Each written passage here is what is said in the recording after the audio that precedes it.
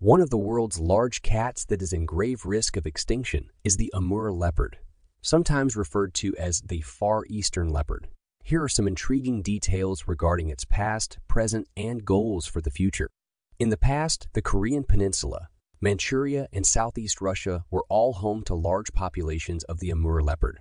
However, because of hunting habitat degradation and competition from other predators, its population drastically decreased in the 20th century.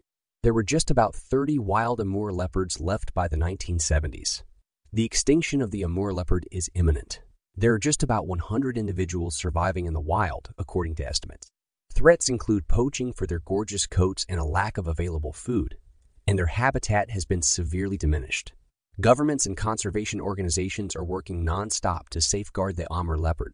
In both Russia and China, protected zones have been established, and anti-poaching measures are in place.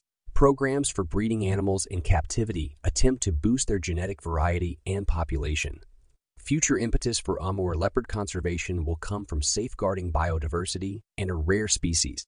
As an apex predator, the Amur leopard is essential to preserving the ecosystem's equilibrium. By protecting this species, we aid in the preservation of the habitat they call home. Through ecotourism, the preservation of Amur leopards can also have a positive financial impact.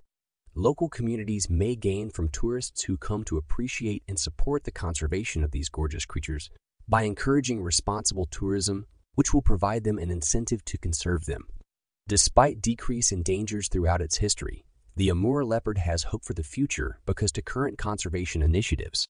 This highly endangered species preservation not only safeguards its distinctive beauty, but also upholds the fragile ecological balance and presents business potential through ethical tourism.